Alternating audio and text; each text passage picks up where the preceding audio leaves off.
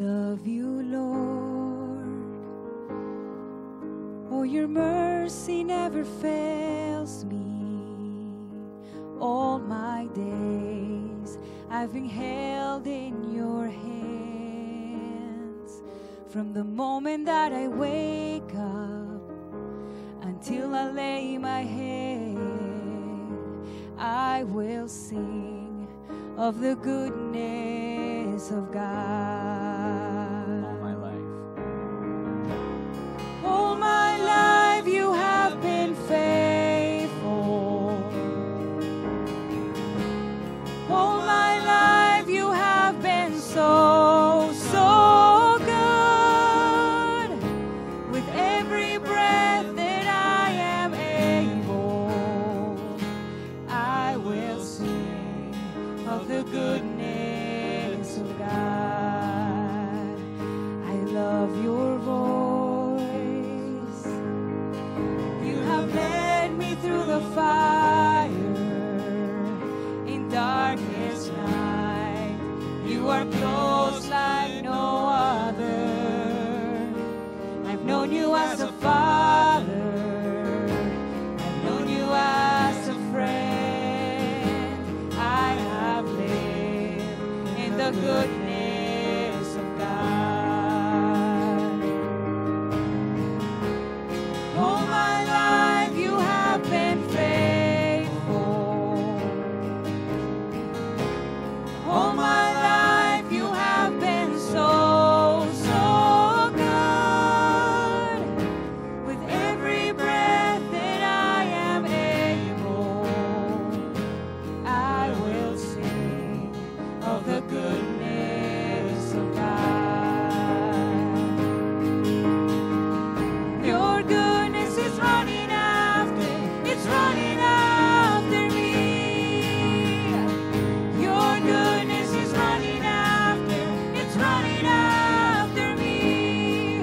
With my life laid down and surrender now, I give you everything. Your goodness is running after, it's running after me. Your goodness.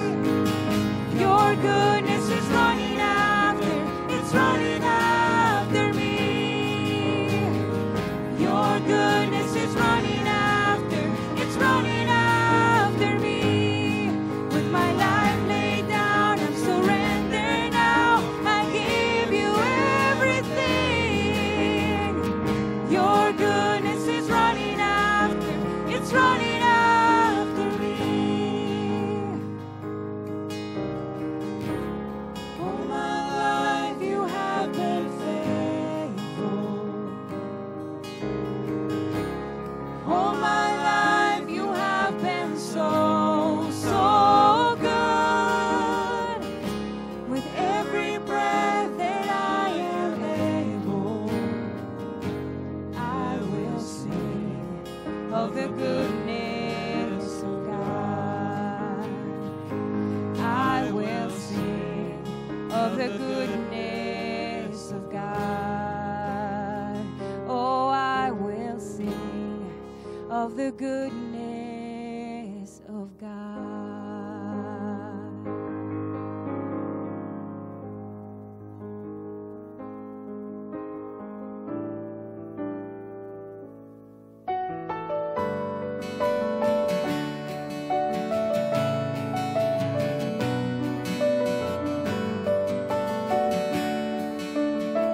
Bless the Lord. Bless the Lord, oh my soul, oh my soul. Worship his holy name. Sing like never before. Oh my soul, I'll worship your holy name. The sun comes up, it's a new day dawning. It's time to sing your song again. Whatever may pass and whatever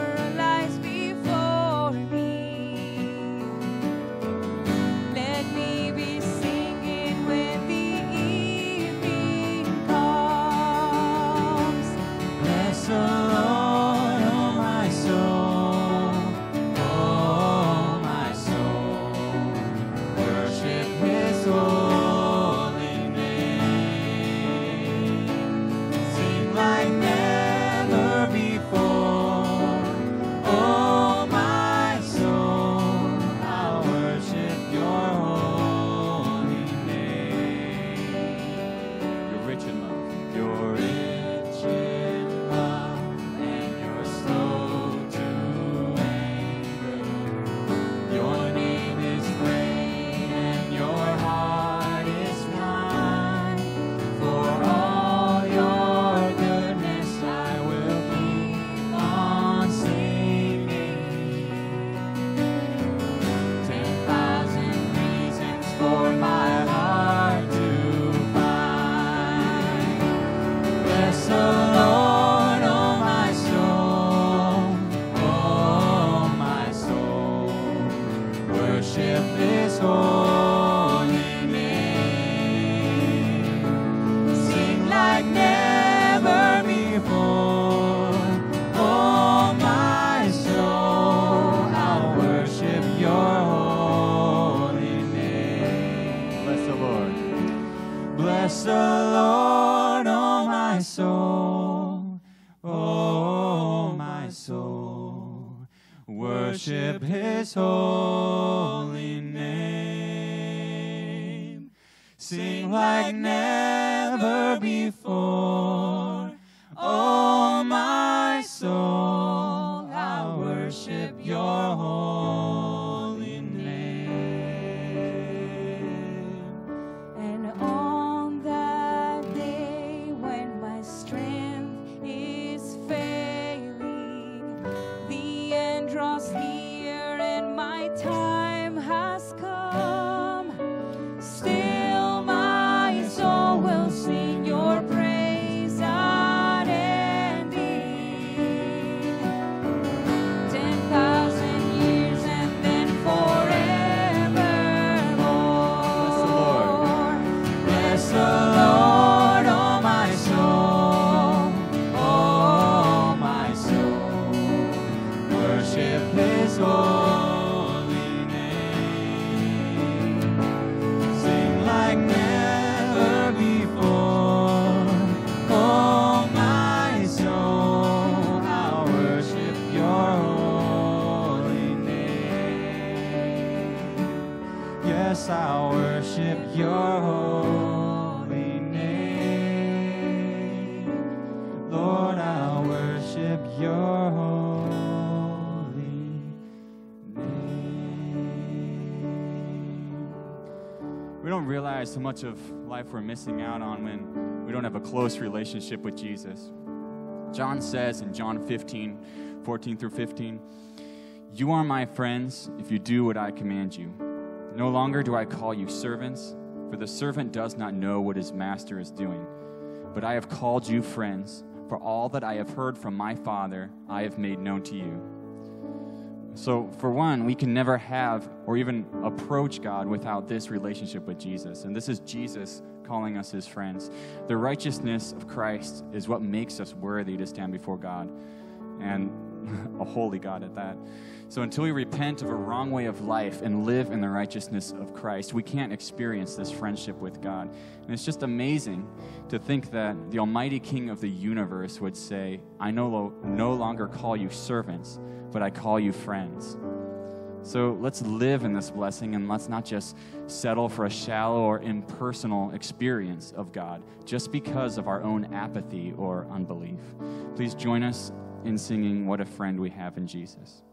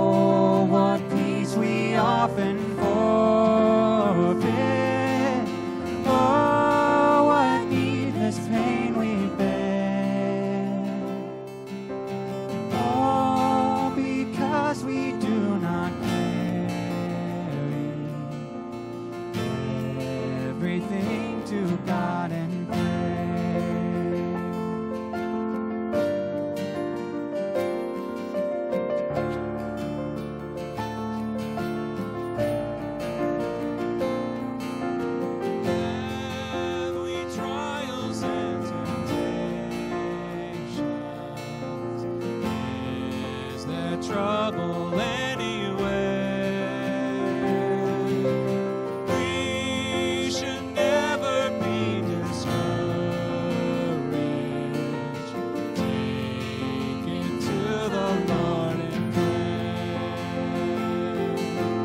Can we find a friend so faithful, who will all our sorrows share? Jesus knows our every weakness. Take it to the Lord in prayer.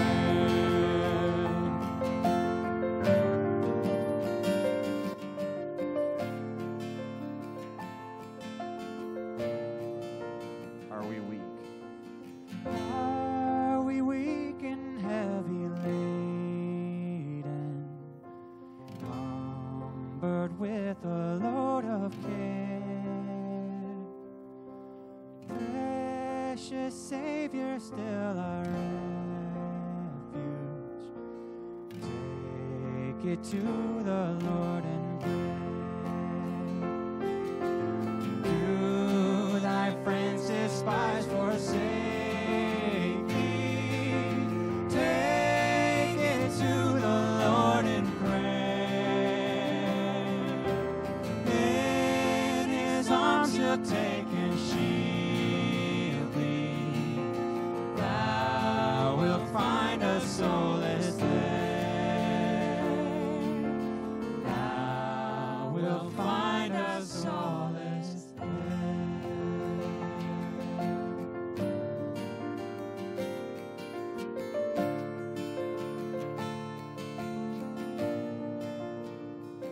Let's pray. Dear Lord, we come before you in humility. We come before you in awe and full of praise. Your goodness overwhelms us. I pray that you would make us thirsty for your holiness. And I pray that we would experience your presence in our lives, making us every day more like you. We know that you alone are worthy of praise. And help us live lives that prove this. And we wouldn't have any idols in our lives that we would subtly separate us from you. We lift up this service in the name of Jesus Christ. Amen.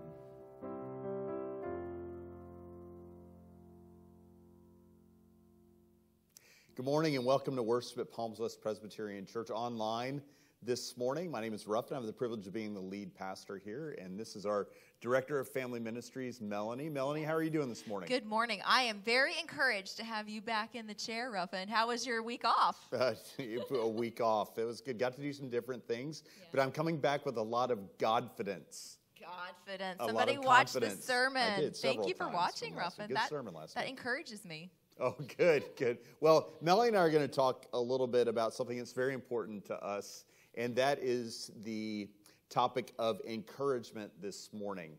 And we live in a world that has a critical need for encouragement because there is such a spirit and such an underlying negativity just coming from you from all directions, just underlying almost everything that we do. There's a low-lying negativity in just about everything that's going on. And it starts pretty early on in our life, doesn't it, Melanie? Oh, for sure. When you send your kids off to school and they come home, well, when we used to send our kids to school. When we send them to the kitchen table. Now, yes, now just the other room. But when you remember back last year when you would send your kid to school and then they would come home and really discouraged because they weren't picked during recess to play on the kickball team, or maybe when they go to middle school or high school and they're not in those advanced classes and they feel like their friends are smarter than them. They feel like they're just kind of aren't smart enough, or they feel discouraged.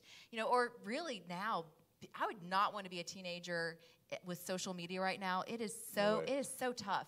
You post a picture, you don't get as many likes as your friend's picture, or you don't have as many followers on Instagram as your friends do. I mean, social media makes it really tough. Not like when we were kids in school. Don't you remember? You know, we wouldn't post pictures. We would pass out pictures. You remember when you get your pictures after your school pictures, and it was like a sheet of wallet, and you would cut them up, and you'd write notes to your friends. You knew you were popular based on how many pictures you got on picture day. You know, if you had a load of pictures, you had a load of friends. You know, it's funny. I had 5 pictures in my wallet. It was our family picture, my 3 brothers, and you.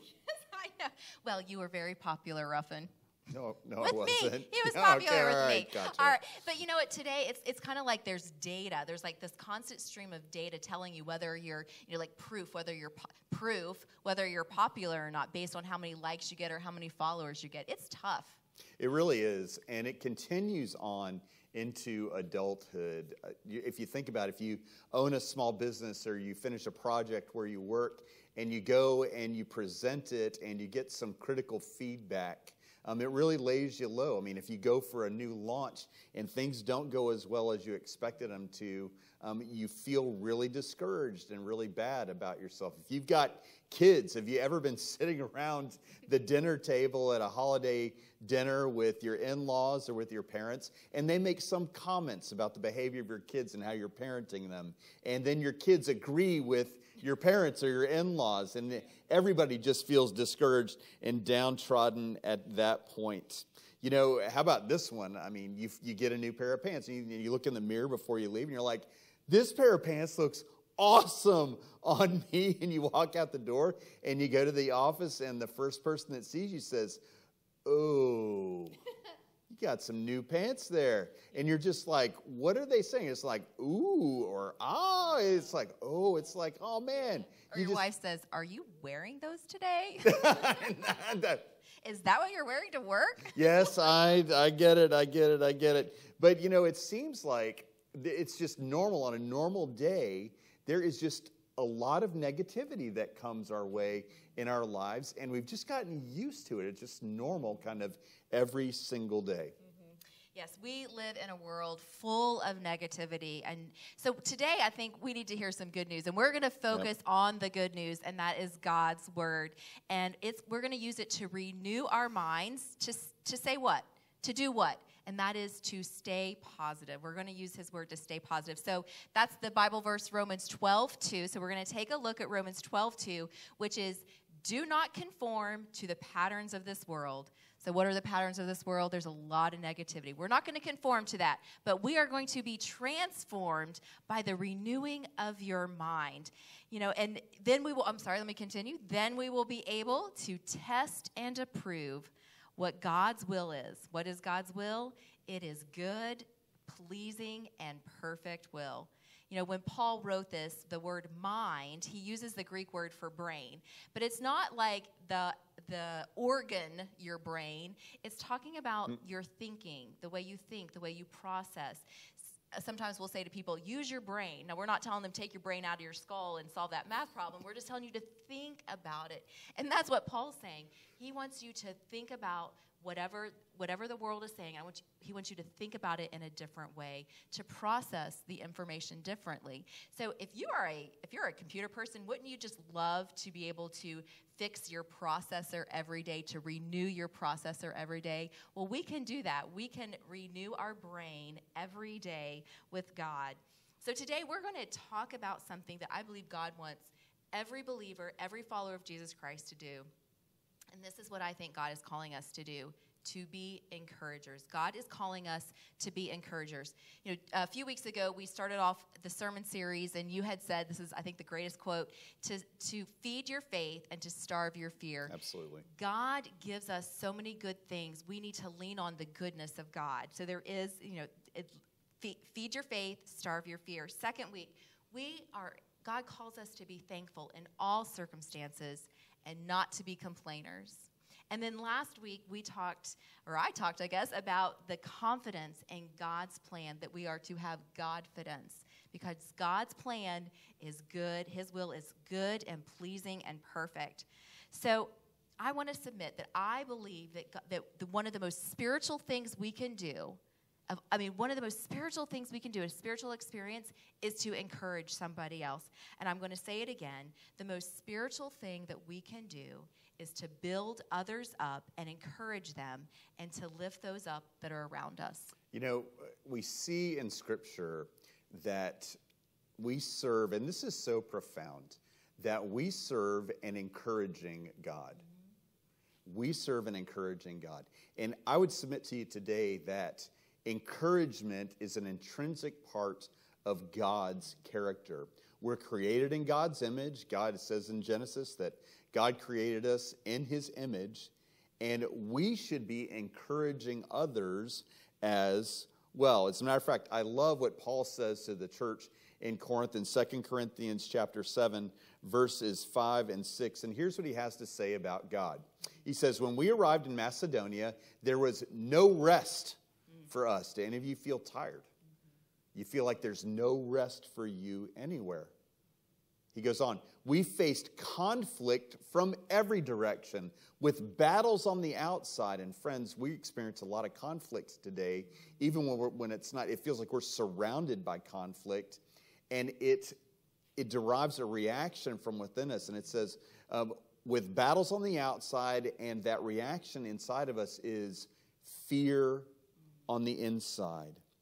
Battles on the outside and fear on the inside. It really describes so many of our lives right now. There are so many battles going on. I didn't expect that. I'm really nervous about that. I'm afraid of what's going to happen next year or what's even going to happen next week. We've got battles on the outside and fear on the inside. And then we have in verse 7 a great but God. And whenever you see a but God in Scripture, something amazing, something nuclear is getting ready to happen. So here's what Paul says about God. He says, but God, who encourages those who are discouraged, encouraged us by the arrival of Titus. So friends, the Scriptures tell us, and Paul tells us here, that an intrinsic part of God's makeup, of God's personality, is that he encourages the discouraged. And how did he do it in this particular spot? He sent Paul a friend. He sent somebody to be with him. He sent him a brother in the faith, Titus. And isn't it true? Some of the times when we're most discouraged, all it takes is the presence of a friend to show up. And we are... Thank you, Melanie. The presence of a friend. You moved me to encourage you. Show up. Thank you. I need it. I need it to encourage us today. So we have some good news. God loves to encourage those who feel discouraged. And in fact, I want to tell you today that part of our mission, part of our calling in God is this: to be people who encourage those who are discouraged. As part of our daily discipline, our daily life, we are to be encouragers of people around us. As a matter of fact, there's small ways that we can encourage folks in our lives, aren't there? Right, absolutely. I think when we were thinking about this, just kind of talking it through, I think one of the greatest ways that I've experienced feeling encouraged is knowing when somebody knows my name, when I walk up and somebody knows my name. And it kind of made me feel a little convicted because I am terrible with names. I confess I am not great with names. And I'll tell you a little secret. Sometimes I use shortcuts and maybe use nicknames. Or, for example, there was a grandma who would bring her grandson over to Sunday school. And I didn't know her very well at first, and I just started calling her Grandma because that's what her grandson called her. Hey, Grandma. So I would greet her as, hi, Grandma. We had a great day in Sunday school. You know, as time went on, I just continued to call her Grandma whenever I saw her. Well, one day she was volunteering for an event, and I greeted her by name. I was like, good morning, Beulah. How are you? And she goes, wow, I didn't know you knew my name. So, Beulah, if you're watching, I know your name.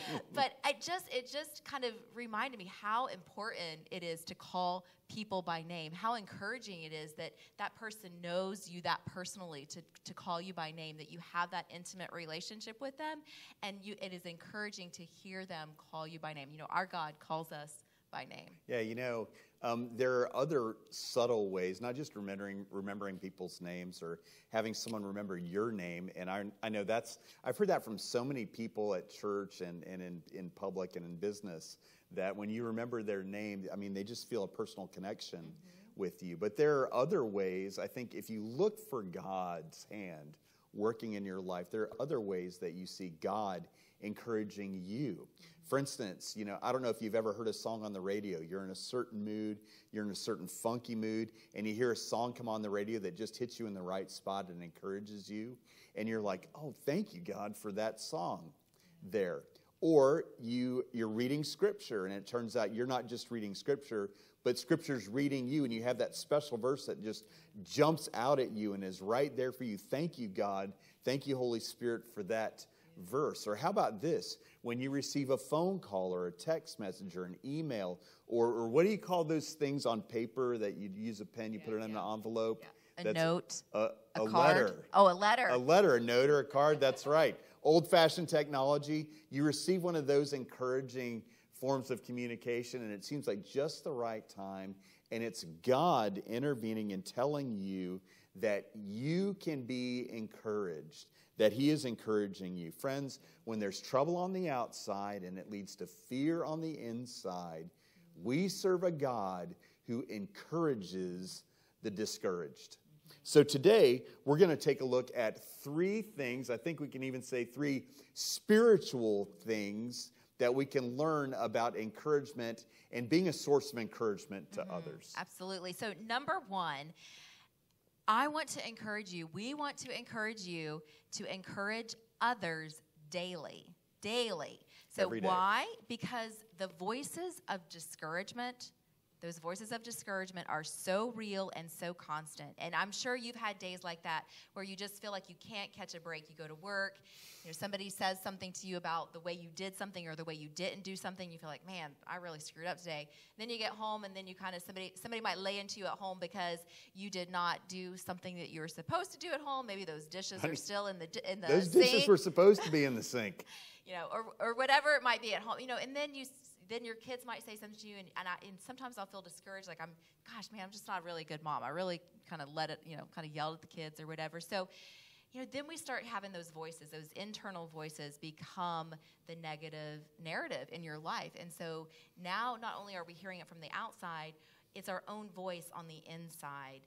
And we become the source of that discouragement. So that discouragement is constant. It's constant. And so that's why the writer of Hebrews wrote this. Encourage one another daily as long as it is called today, so that none of you may be hardened by sin's deceitfulness. I'm going to read that again. But encourage one another daily, as long as it is called today, as long as you woke up today, so that none of you may be hardened by sin's deceitfulness. Sin sneaks in and tells us those lies that we're not good enough, or we're not smart enough, or we're not the best kickball player. But here's what the author says. We have to do it daily. Why? When do we do it? We do it daily. Why? Because we will become hardened by sin's deceitfulness. It reminds me of Miss Hanson. That's William's 2nd grade teacher. She made this a part of her daily routine in her classroom. She's like, I want my classroom. I love this about her. She wanted her class to encourage one another. So she created a bucket. It was called a bucket filler. And whenever the kids encouraged one another, they would put a token in the bucket. At the end of the year, Miss Hanson gave William an award. She came up to me, she's like, I've never given this award out. I made this up just for William because he was always the first to encourage someone. They went up on the whiteboard and they did a math problem. He's like, good job. They would be on the playground and somebody would fall down and he'd pick him up. It became a part of his daily routine. At the end of the year, she gave him an award because he filled the bucket with kindness and encouragement. Every single day, we should be God's tool. We should be used by God as a voice of encouragement to others. I would love it if we had a rule. If you think it, say it. And I mean a good thing. If you think of an encouraging, loving word to somebody, say it. Don't wait. Don't wait another day. We need to fill other people's buckets with words of encouragement. I never want to rob somebody of a blessing. If I hold it in, I'm robbing that person of a blessing. But it reminds me that we have to renew our mind. If we need to think of something good to say, if we're not renewing our mind and having God renew positive things in our mind, then we're not going to think of anything good. So we have to renew our mind daily so that we can fill others and share those encouraging words with others. So if we think it, we need to say it. If we think it, then text it. If we call somebody up. As soon as you do it, don't let another minute go by, because we need to do it. You know, God created us to have this relationship with the people in our life. And God created us and put us here to encourage one another.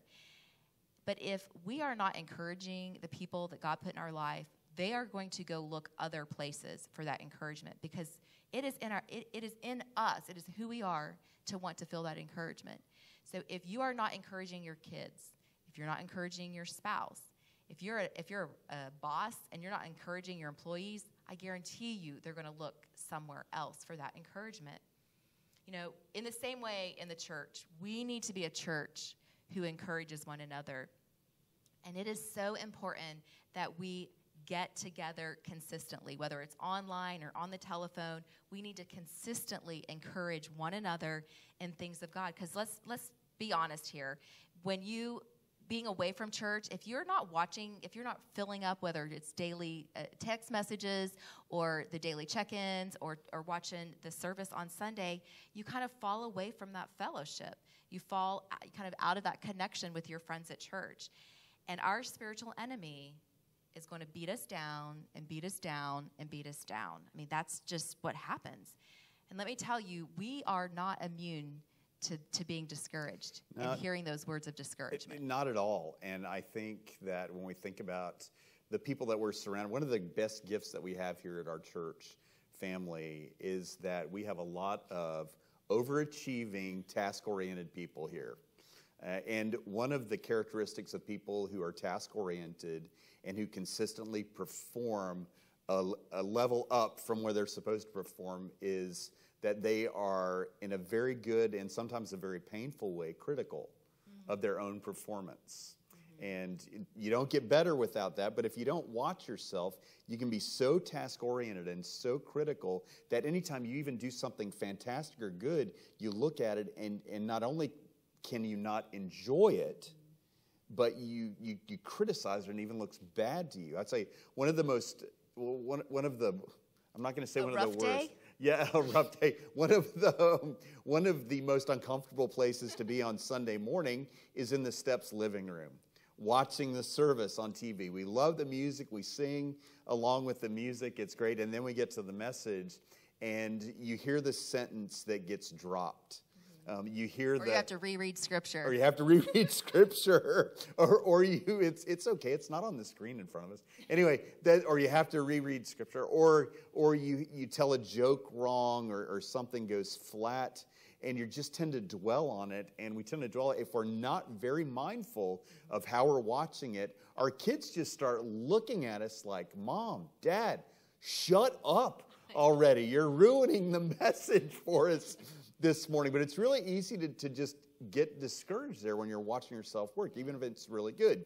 And you all who've been here for the last 8 years with Melanie and I, you know that I have preached some bombs over the years. I mean, I have thrown some real humdingers there. So sometimes I see Melanie on the front row just like, dear Lord, help him. Just help him get through it this morning. But, you know, regardless, there's somebody about 6 years ago, 88 years old in our congregation, started sending me text messages or leaving me a voicemail every Sunday afternoon saying, hey, Ruffin, great message. You did a great job today. Even when I felt like I bombed, totally stunk up our church, he would send me a really encouraging voicemail. And you know, there are weeks that I wouldn't just listen to it once, but I would listen to it twice and 3 times. And it was just like a healing salve on my soul for that. Encouragement does wonders for people. And I think we need to concentrate on encouraging people daily, even when it escapes us, when we're task-oriented, when we're too busy, when we don't think about it, when we think about we don't need encouragement, why should anyone else need encouragement? Those are the times when we really need to slow down and we need to be intentional about encouraging others. So there's encouraging others daily. The second principle that we have is this. It is encouraging others spiritually. Encouraging others spiritually. How do you encourage others spiritually? That is raising the level of your encouragement from flattery or for something that can benefit you to encouraging others for their own benefit, to draw them closer to God and to make them a fuller, healthier individual. So as we think about encouraging others spiritually, we cannot end it there. So just a normal encouragement, what you would tell somebody, hey, great job on that project that you did, great job. Or, hey, wonderful job repainting and redecorating your house. You've obviously got a real talent for that, a real eye for that. Or, hey, even, oh, you know what? I really like your haircut. Noticing that they, you know, if you don't say that, hey, it'll grow back in 6 weeks, it'll be okay. Don't worry about it. Don't worry about it. But what we see in the scriptures, especially Paul's letter to the Romans, chapter 1, is that he would not miss an opportunity to encourage someone else. And how many of us say that we're not going to miss an opportunity to encourage somebody else? Here's what he says. One of the things I always pray for is the opportunity. He's always looking for the opportunity, God willing, to come at last to see you, for I long to visit you so that I can bring you some spiritual gift that will help you what? Grow strong in the Lord. We're supposed to be encouraging people in ways that draw them closer to the Lord and make them deeper, more confident individuals. And he goes on to say this, when we get together, I want to encourage you in your faith.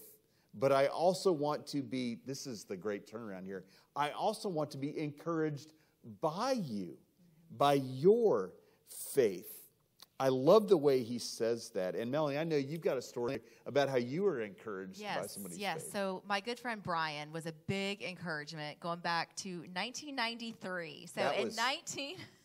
That was a long time ago. Yes, that was a few years ago. All right, okay. So in 1993, I was the president of the student body of Wellington High School. In Go 1990, Wolverines. yes, that's right. Sorry. And Brian was the vice president. So together, we were able to help coordinate and plan graduation. Well, if you're not familiar, just the year before in 1992, the Supreme Court came down with a ruling which impacted specifically schools and prayer. And we were not allowed to have prayer at graduation and no more baccalaureate. So this was the first year, my year, 1993, no baccalaureate and no prayer. Well, terrible decision. It's terrible. rough.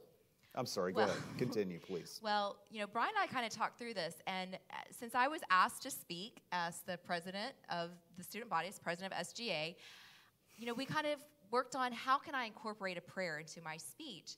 So I did that, but I got a lot of pushback from administration saying you're not allowed to do this. Well, you know what, my friend, he was like Titus. Brian was like a Titus who came in beside me to encourage me. You know, he even called up Jay Sekulow, who has the American Center for Law and Justice. Yep.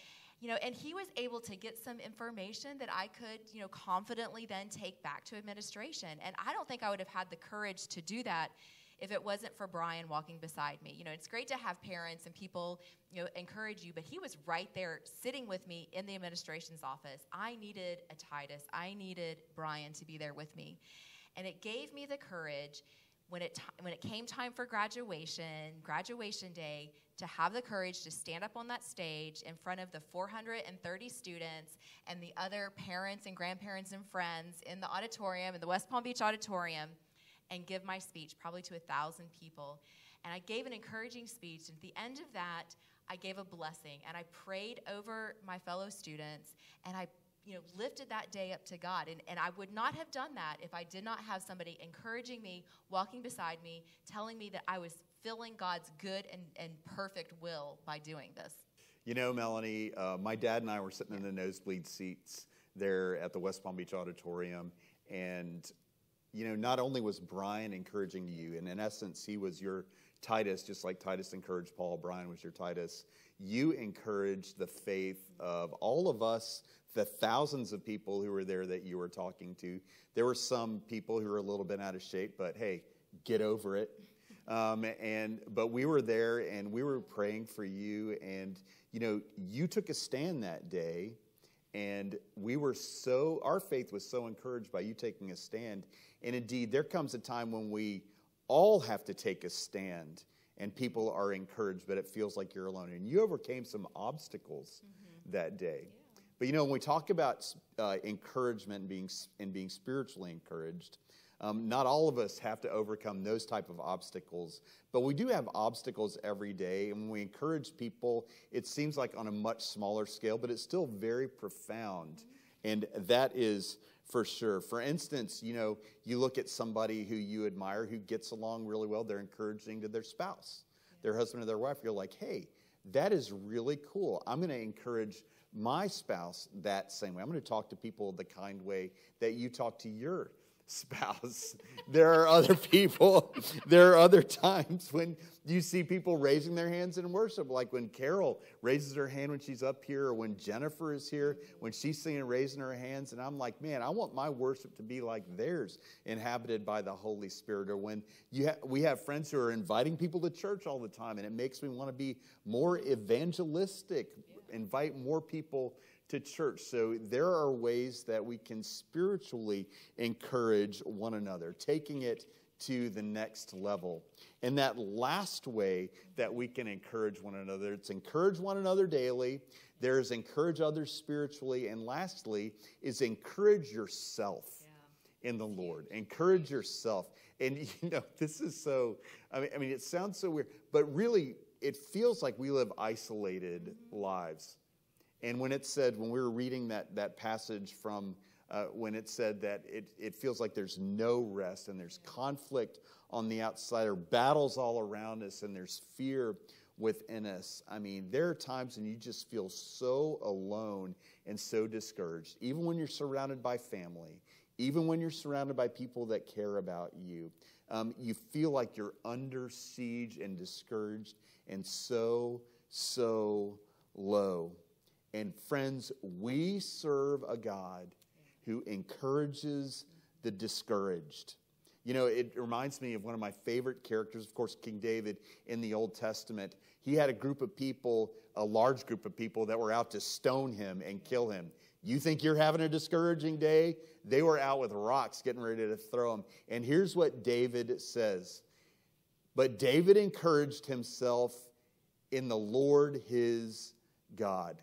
He encouraged himself basically by praising the Lord and by comforting and encouraging himself in that we serve the God who encourages the discouraged. And even when we feel alone, even when we feel abandoned and so discouraged, we can encourage ourselves in the Lord our God, just like King David did. Well, some people out there are saying, well, I'm not King David, or I'm not even a preacher. Well, neither am I. But, you can preach to yourself. Some days you just have to man up and preach to yourself, or mama up. I'm going to call it that, mama up, and you can preach to yourself. I mean, know the scripture, say the scripture. Just tell yourself, I have faith to do this. My God will supply all my needs according to his riches and glory. And how about this one from last week? If my God is for me, then who could be against me? Listen, sometimes we just have to preach to ourselves, encourage ourselves. Now, listen, one of the places that you can be anything you want to be is in your car. And I know I've seen some of you, and I've even heard some of you. Some of you think you all are gold and platinum artists singing in the car. I mean, you have that somewhere, at home, you've got that platinum album hanging on your wall. Listen, you can be anything you want to be in your car. You can sing to the top of your lungs, or you can preach to the top of your lungs. I mean, be traffic preachers and commuter teachers. I mean, just do it in the car. Encourage yourself. God calls us to encourage ourselves because he is there for us. So there's trouble on the outside, fear on the inside. What do? You embrace the truth that we serve a God. We serve a God who encourages those who are discouraged. Even the Holy Spirit is called the encourager. So as God starts to encourage you spiritually, what do? You become a gift to others. You encourage others. We encourage others daily. We encourage each other daily. Why? Because we need it. Why? We need to have our buckets filled, our hearts filled with that encouragement. So every time you think of that good thing about that person, something that they've done, or you see that they've done it, encourage them. Let them know. If you see it or think it, then say it. Tell them. And we don't just encourage each other daily. We encourage each other daily spiritually. We want to help them strengthen their walk. We want them to, in all they do, glorify God, whether it's kicking a ball on the soccer field, typing a letter, answering the phone, whatever it is. You are blessed. You have that skill because God has blessed you with that skill or talent. I don't want to leave in the dust here, and we would all just love to leave you with just an amazing picture of a church family and a church community that just wakes up every day and everything is wonderful. It's peachy keen, and you're ready to encourage those around you. But hey, life is difficult, and life comes with built-in challenges that none of us were looking for at the beginning of this year. The upside, the title of this sermon series, Staying Positive in 2020, is a challenge. And indeed, when you have a tendency, and I'm not picking on task-oriented overachievers here, but when you have a tendency to get up and start ticking off the things about your day you don't think about and it's not important to you to encourage the people around you, you need to pause and again think about the character of God. The God who we want to be like, in whose image we were created, to be those who encourage the discouraged. And friends, I challenge you today to make it part of your daily routine to encourage someone. Friends, if you are married, you should be practicing saying something encouraging to your spouse first thing every single day. And not just one thing a day, but maybe one thing in the morning and one thing in the evening. It's great to start with 2. And if you can get more than that, who knows? Well, that might be a recipe for a successful relationship in the long haul. Encourage the people around you daily. That second thing is give God a chance to encourage you. And when you receive encouragement from those seemingly coincidental things, those songs coming on the radio, those encouraging text messages or phone calls or voicemails or emails or letters, give God the glory for that. And take that as fuel to encourage someone else. And lastly, friends, we serve I can't say it enough. We serve a God who encourages the discouraged, and God calls us to be a wellspring of life, no pressure here, raising the bar a little bit. God calls us to be a wellspring of life, indeed to bring the good news to life, to be a source of encouragement for the people who we come into contact with and who God puts on our hearts. Friends, it is not a small calling. It is a tall calling. It is a great calling that we all have. So friends, even with the people that you're most comfortable with, and even on the days you don't feel like it, be a source of godly encouragement, encouraging people to grow strong in the Lord in your life. Let's bow our heads and pray today. Gracious God, thank you so much for Jesus, the great encourager. Thank you so much for the Holy Spirit.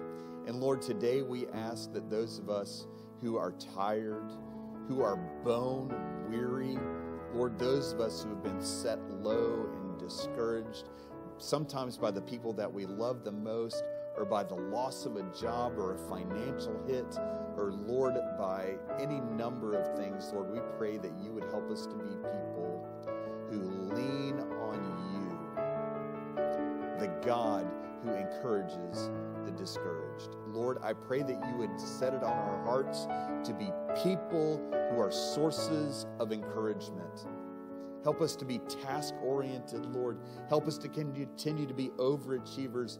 But Lord, help us to look out for the people that you've given us, especially to love today. May we be people who have nice things to say.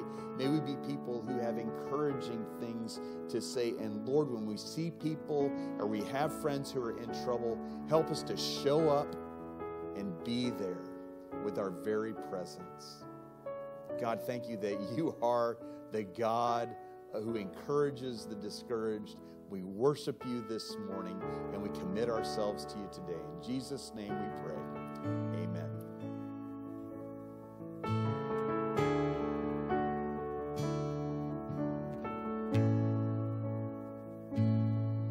The Lord is my shepherd, I shall not want. In green pastures he makes me lie down. He restores my soul and leads me on for his name, for his great name. Surely goodness, surely mercy, right beside me all my days, and I will dwell in your house forever and bless your holy name. You prepare a table right before me in the presence of my enemies. Though the arrow flies and the terror of night is at my door, I'll trust you, Lord. Surely goodness, surely mercy, right beside me all my days, and I will dwell in your house forever and bless your holy name. And even though I walk through the valley of the shadow of death, I will fear no evil.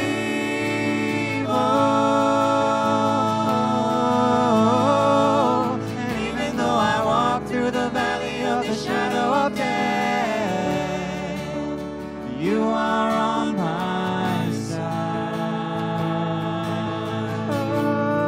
Oh, and even though I walk through the valley of the shadow of death,